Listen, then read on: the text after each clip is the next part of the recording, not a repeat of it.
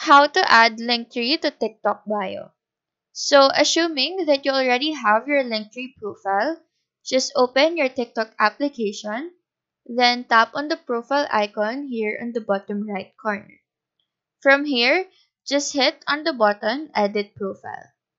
In this page, you just want to go to the website option to be able to add any website link to your account, including your Linktree website URL.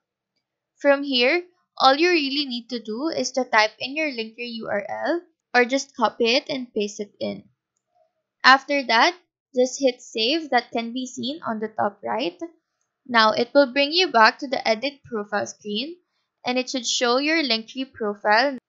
Just hit back on the top left and now you should see your link that is now visible on your profile.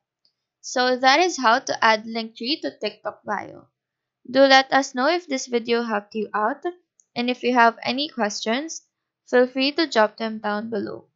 Thank you for watching and have a nice day.